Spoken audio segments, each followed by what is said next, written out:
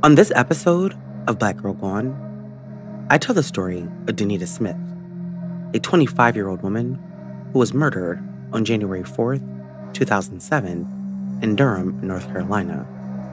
At the time, Denita was a graduate student and was engaged to her longtime boyfriend. But on the morning of January 4th, Denita left her home, and as she walked down the stairs of her apartment complex, someone came up behind her and shot her in the back of the head. When police began investigating why someone would want Denita dead, they discovered that Denita's fiancé was keeping secrets from her. Secrets that would ultimately be the reason that Denita was murdered. This is Denita's story. When it comes to the story of what happened to Denita Smith, there are so many lessons that we can learn from the senseless tragedy that took her life. But she was more than just a murder victim. She was a young woman with a story and a life before all of this happened to her. And that's what her family wants people to remember about her. No matter how many times her story is told, remembering the victim at the center of the story is the most important part. Denita Smith was born on November 20th, 1981 in Charlotte, North Carolina. Her parents were Calvian and Sharon Smith, and she had two siblings, one brother and one sister. Her mom, Sharon, described her as a typical child who was happy and never caused any trouble. She attended West Charlotte High School, and after high school, she went on to attend North Carolina Central University in Durham, North Carolina. There, she majored in English, and people close to her said that Denita was a smart girl who was ambitious and worked hard to achieve the goals that she set out for herself. But she was also a selfless person who friends said would always be there to pick you up when you needed it. Everyone who knew Denita loved her. At NC Central, she became a member of the Alpha Kappa Alpha sorority, creating lifelong bonds with her sorors who adored and admired Denita's loving and sweet demeanor. Outside of school and her sorority, Denita had a passion for photography. Ever since she was a child, her mom said that she loved the camera. While at NC Central, she worked as a photojournalist for the student newspaper, and that's what she planned to do when she finished school. After graduating with her bachelor's degree, Denita decided to continue her education and enrolled in a graduate program at NC Central so she could earn her master's degree. Denita's friends and family said that she was focused, and when she set a goal for herself, she worked hard until she achieved that goal. She was driven, and she was well on her way to accomplishing all of her goals. On campus at NC Central, Denita was popular and well respected by her peers and professors. While she was an undergrad, Denita met a young man named Jameer Stroud. He was also a student at NC Central, and they began dating. Described as the it couple on campus, her friends said that Denita spoke highly of Jameer. He was kind, a good student, attentive, everything you would want in a boyfriend. Her mom said that she too, after meeting Jameer, felt the same way. Sharon told Dateline in an episode about Denita's murder that she tried to find every reason not to like Jameer, but she couldn't. She said that he was always polite and respectful, and so even though as a mom she had her apprehensions, she grew to really like Jameer. Denita and Jameer dated for years, even after he moved to Greensboro to become a police officer.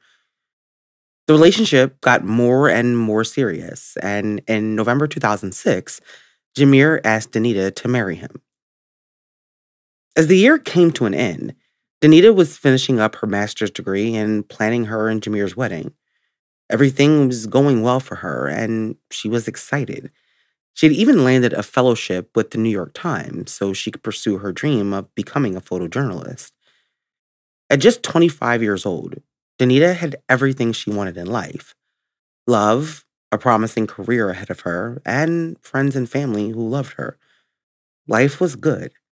But what Denita didn't know was that everything wasn't as it seemed in her relationship with Jameer. He was keeping a secret. And before Denita ever found out the truth, she was murdered.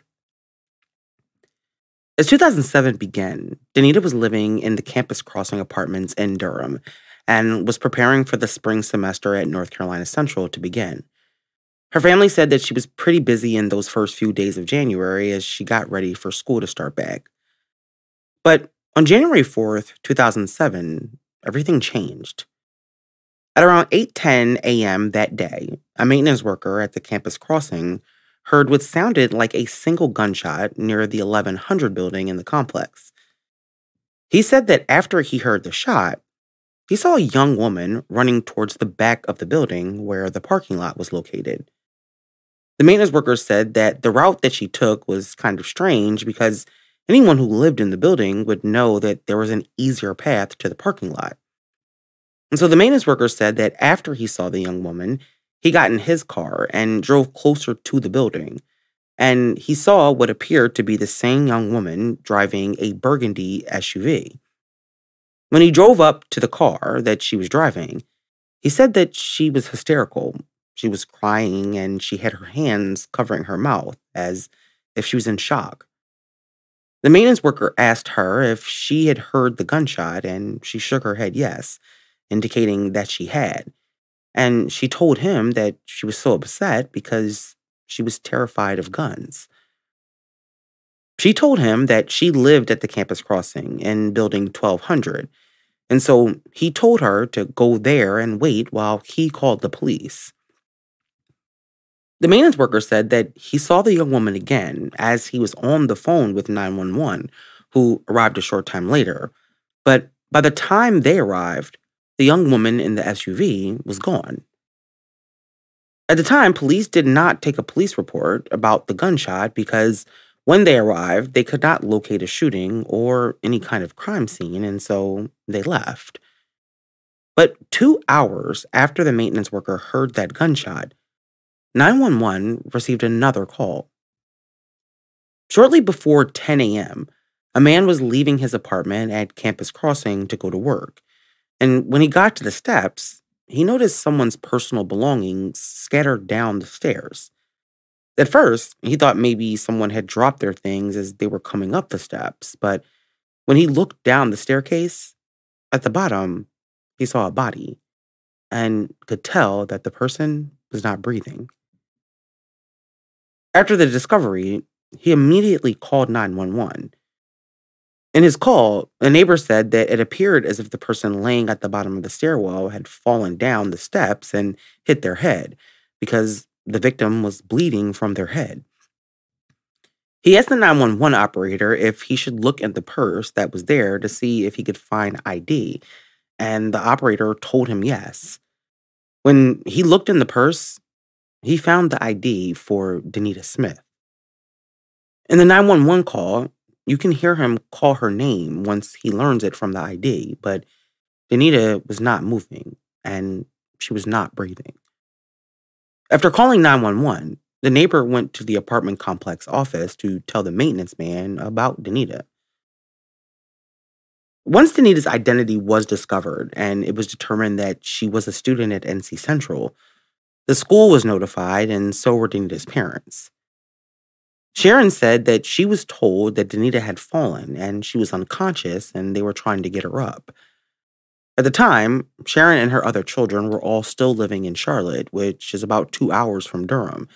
And so she got in her car and started to make her way to Durham to check on her daughter. But since she knew it was going to take her a while, she called Jameer, Denita's fiance, to tell him what was going on. Sharon said she asked Jameer to go to Durham because she knew that he would be there before her. At the time, all anyone in Denita's family knew was that she had some kind of accident, but no one knew what had actually happened. Denita's best friend Edith said that she had been calling Denita that morning but hadn't gotten a response from her, which she knew was unusual. This was her best friend, and Denita always returned her call. At the time, her brother was also living in the same apartments, and so he called Edith after learning about the accident at the apartments. According to court records, he asked his sister if she had talked to Denita because he had heard something was going on at the complex. Edith attempted to call Denita, but after not getting a response, she decided to call Jameer to see if he had spoken to Denita. By this time, Jameer knew that something had happened to Denita because he had received a call from her mom. He told Edith that he had heard that something was going on at the apartment and that he was on his way to Durham as they spoke. She said his answers about Denita were kind of vague when she asked if he had spoken to her, but she said that he told her that he was on his way to Denita and he would keep her posted. When the paramedics arrived at the scene, they quickly determined that Denita was dead. Now detectives would need to determine, was this an accident or had someone killed Denita? Once the detectives arrived and taped off the crime scene, they began trying to determine what exactly happened. And when they took a closer look at Denita's body, they realized that this was not an accident at all. Denita had a single gunshot wound to the back of her head. This was a murder. It didn't take them long to rule out the possibility that this was robbery because nothing had been taken. Her purse and her keys were all found near her body. It appeared as if Denita had been leaving her apartment that morning when someone came up behind her and shot her in the head as she headed down the stairs. The question they needed to answer was why. As police collected evidence and processed the scene, one by one, Denita's loved ones arrived at the Campus Crossing apartments. First Edith, then Jameer, and then Sharon. And they were told that Denita was dead. Sharon recalled in her Dateline interview the moment police delivered the devastating news that her daughter had been murdered. And after that, her life was never the same. At the crime scene, police spoke to Jameer, who gave them his information and answered a few questions. Being her fiancé meant that he was going to need to be ruled out as a suspect. But in the hours after Denita was found, detectives allowed him to go back to Greensboro. 2 hours after Denita's body was found at the bottom of that staircase, detectives working her case got their first lead when they learned about the 911 call placed that morning. They spoke to the maintenance man, and he told them about hearing the gunshot and seeing the young woman who he said lived in the building. He described her as 5'10" with a ponytail in her hair, driving a burgundy SUV. The way he described the young woman's demeanor, initially detectives believed that she was possibly an eyewitness to the shooting. And so detectives began to try and track down this woman and find out what she had seen, if anything. The day after the murder, on January 5th, 2007, according to court documents, Jameer heard that detectives in Durham were looking for a burgundy SUV. And so he called the lead detective because he knew someone who drove a car matching that description. The detectives asked Jameer to return to Durham so they could question him formally, and he agreed. When Jameer came back to Durham and sat down with detectives, what he told them in that interview would break this case wide open.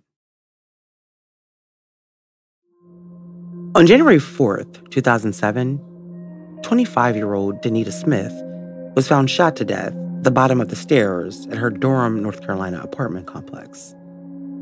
Within hours of her murder, detectives had already gotten their first lead. And as they began their investigation, they uncovered a web of lies and betrayal. After Denita's body was found, police discovered, after speaking to the maintenance man at the complex, that on the morning Denita was murdered, he saw a young woman leaving the complex in a burgundy SUV. The woman told him that she heard the gunshots, and so the maintenance man didn't know the woman, but detectives needed to find her because they believed she may be a witness and have valuable information. But it didn't take very long to find her because the day after the murder, the lead detective on the case got a call from Jameer telling him that he knew someone who drove an SUV matching that description. On January 5th, 2007, Jameer came back to Durham and sat down with detectives and told them that he knew a woman named Shannon Crawley who drove a burgundy SUV. Shannon was a 911 dispatcher in Greensboro, and they had been in a sexual relationship from 2004 through 2005, according to him, but had broken things off over a year before the murder. He told detectives he had first met Shannon when he was in the police academy a few years before. At the time, he was dating Denita, and he told detectives that he told Shannon that at the time. A few years later, in 2004, he saw Shannon again, and this time he said he asked for her number.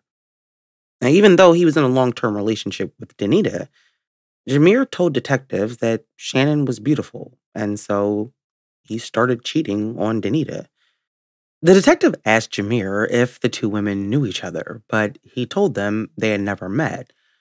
But he did have a picture of Denita in his apartment, and when Shannon helped him move, she saw it. He said that she knew about Denita, but Denita had no idea about Shannon. He also told them that at some point in their relationship, Shannon had gotten pregnant, but she had gotten an abortion. After speaking to Jameer, the lead detective on the case drove to Greensboro so he could speak to Shannon. When he sat down with her, the detective said that Shannon was polite and cooperative. She told police that on the morning of the murder that she had taken her son to the doctor, which caused her to be late to work. She admitted to having a relationship with Jameer and corroborated much of his story, including the fact that the relationship had ended in January 2006 after she had an abortion. The detective asked her when was the last time that she was in Durham, but Shannon said that she had never been to Durham. And when he asked her if she owned a gun, she told him that she never owned a gun because she hated guns. Shannon told the detective that she had never met Denita and had nothing to do with her murder. And when she was asked did she think Jameer was capable of murder, she said no. But as the detective left Shannon's job, a coworker slipped him a note telling him that he had information that may help. When the detective spoke to her coworker, they told him that Jameer had been calling Shannon at work and harassing her. He told him that the calls went back months and that Shannon had confided in him that she was afraid for her life. She told her coworker that Jameer would show up at her house at all hours of the night and always had his gun with him. Worried about her, the coworker offered to sell her a gun, a .38 caliber handgun, and he had even given her bullets and showed her how to use it. But what the coworker told detectives was concerning because it contradicted what Shannon had just told them a few minutes prior.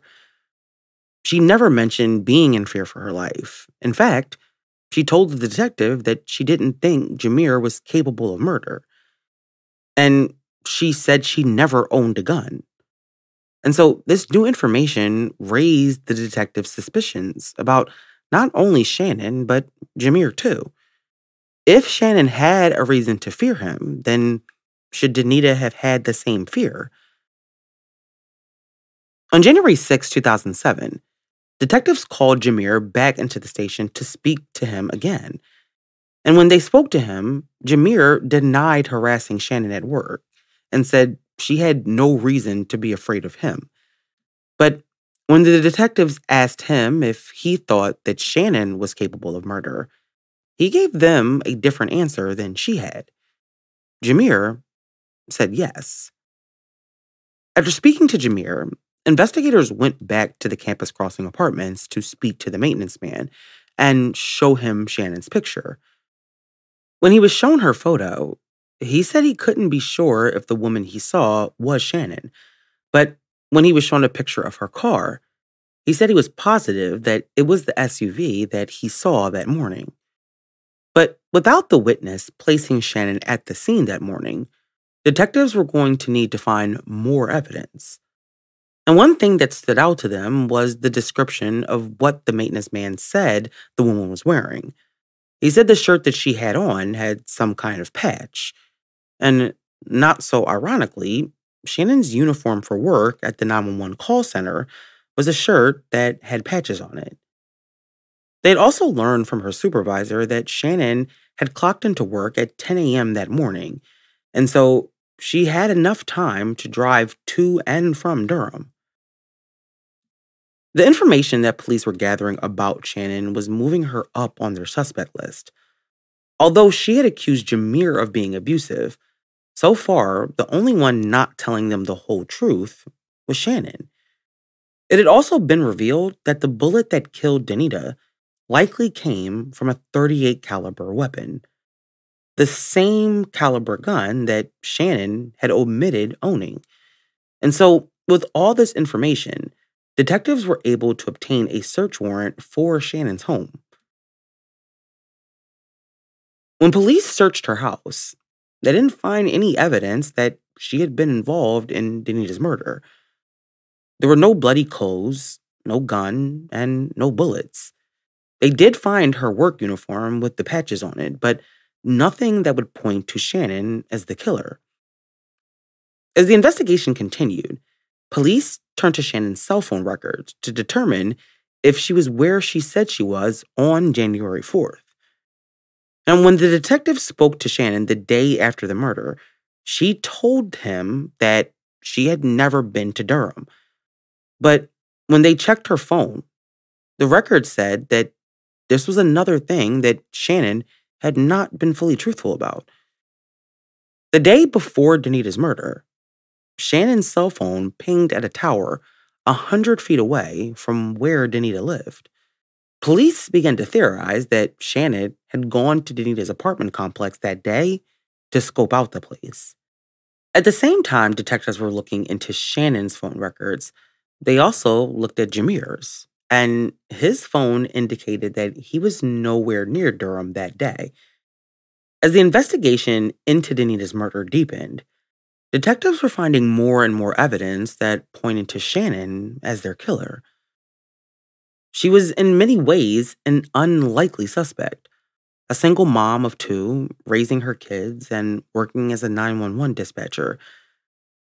She did not seem like the kind of person that would murder someone in cold blood. But the evidence was mounting. Shannon's car was impounded and tested for gunshot residue. They swabbed the steering wheel and the gear shift, and the test came back positive. They also spoke to the doctor's office where Shannon said she had taken her son the morning of the murder. But the doctor's office told them that Shannon did not show up to that appointment. Investigators felt like they finally had enough evidence to arrest Shannon for Denita's murder. And so, 5 days after Denita was found dead at the bottom of a staircase, Shannon Crawley was arrested. The one thing that police had not been clear about was the motive for Denita's murder. They knew that there was a love triangle, but as far as they knew, the relationship had ended a year before the murder, and so why would Shannon kill Denita? Well, police concluded that Shannon had been obsessed with Jameer. He told them that even after they broke things off, she continued to call him and harass him. He said that she just wouldn't take no for an answer.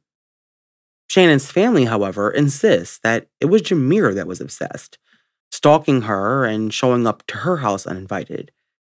But investigators didn't believe that. They believed Jameer. They said that 3 months before the murder, Shannon bought a house just minutes from where Jameer lived. The detective said that everything came to a head for Shannon when she was in church on Christmas Eve and saw Jameer and Denita there. It was after he had proposed, and they said it was the first time that she had heard of the engagement. Her parents, however, disputed this fact and said that Shannon wasn't even at church that day. They were. But detectives and prosecutors were sure that Shannon Crawley was the murderer. And after her arraignment, Shannon was released on bail while she awaited trial. In May 2007, 5 months after Denita's murder, Shannon contacted the Durham police and told them that she wanted to talk about January 4th, 2007, the day that Denita was murdered. Shannon, accompanied by her lawyer, came into the station and she told police a story that she had never told them before. She said that it started when she had the abortion. She claimed that Jameer was upset and that after they stopped dating, he started stalking her and harassing her. Now, in an earlier interview, Shannon told the detective on the case that Jameer told her that he didn't want to have a baby with her. But the story that she told this time gave a completely different impression of that situation. She said that he had threatened her and her children, and that's why she had gotten the gun. On January 3rd, 2007, Shannon said that she came home and found Jameer in her house, in her bedroom. She said he told her that he had a gun and that she needed to be quiet. Shannon then said that Jameer forced her to get in the car and drive with him to Durham. She said that they drove back to Greensboro, and then after that, Jameer left. Now, it's not clear what she said happened when they got to Durham, but she said the next morning he came back and again, at gunpoint, forced her to go with him to Durham.